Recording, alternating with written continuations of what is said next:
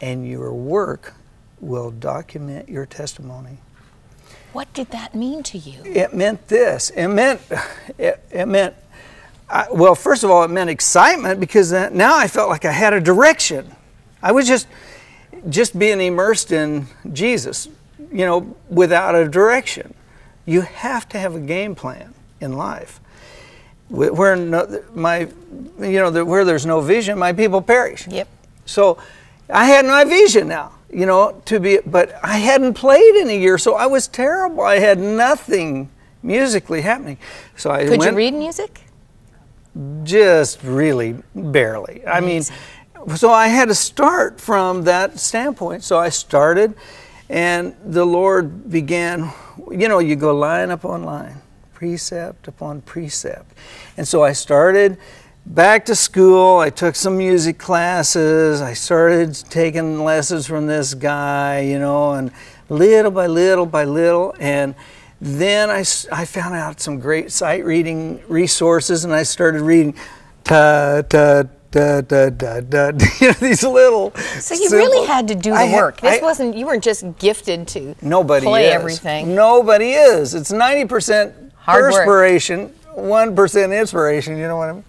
So anyway, one thing led to another, to another, to another, and without taking too much time, you know, the first major break was getting the opportunity. It'd be a great story to share with you. I'll tell you after the show or something. But getting the opportunity to become guitarist for Barry, and since that was at the peak of his career. It's Barry Manilow, if you're tuning in late. And anyway, and really, I have to say, and I don't mean to spiritualize it, but God really gave me the job. Wow, and really, you were discovered being a guitar demo guy in a music shop. Right? Isn't that well, I don't know if I was discovered that way. Given an opportunity to. I used to I became a guitar salesman by virtue of the fact that I used to come in and play, and I knew the salesman at the store. And so if they were demoing an amp or a guitar, they'd say, "Hey, Jay, come here, come and play." And so I'd play this stuff and say, "See, man, it sounds real cool," you know, and they could tweak the knobs and stuff and have a good guy to demo. And I was starving in those days, so I had no money, no food, no nothing. And so I ended up getting a job at the music store that way. It was fantastic. Well, you know what? This sounds like a song, and I just want to encourage those with a dream. June 1970, you left Wichita, went to L.A. with $180 That's right. in a '62 Ford. Doesn't that sound like a song you heard somewhere? But the rest, you're on over 70 albums. You've done 7 solo albums. Tell us about Cleared for Takeoff. Oh. This is not available in the Christian bookstore. I wish it was, but they don't want it. And we're going to see that. You know what? It's instrumental. It's what you're going to hear more of in a minute. But may I read your liner? Are you kidding? I would love for you to. Listen to the liner note because here. That's what the title of the song is about. It's called Cleared for Takeoff. But what does cleared for takeoff really mean? And here's what it really means. When a pilot receives the words cleared for takeoff from the tower, those words imply many things. From the controller's side, there's the belief that all of the aircraft's systems have been thoroughly checked out by the pilot, ensuring a safe journey. From the pilot's side, there's the belief that the tower has checked out many other factors that are beyond the pilot's ability to analyze. Based upon the good faith of both parties, the controller grants conditional approval for departure. From the eternal perspective, God is the voice in the tower. Heaven is the destination.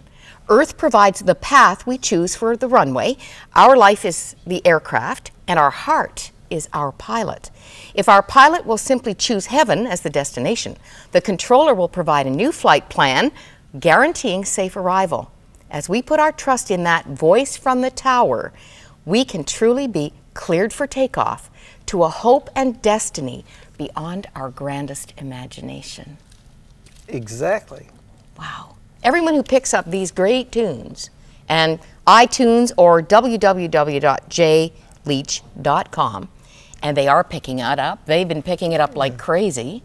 They're getting this message. You are an unashamed, out of the closet Christian. Yeah. Do they treat you well at Idol? They know who you are. They know what you are. They know who I am. What's your name again?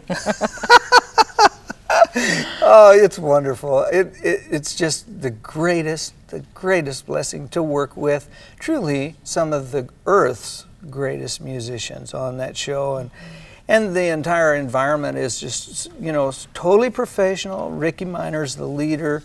Paul Jackson Jr. is the regular guitar player for the show, and it's just a magnificent. And we just have a lot of joking and laughing fun. You brought so much joy to us today. Quickly as you go, Viva Allegra means?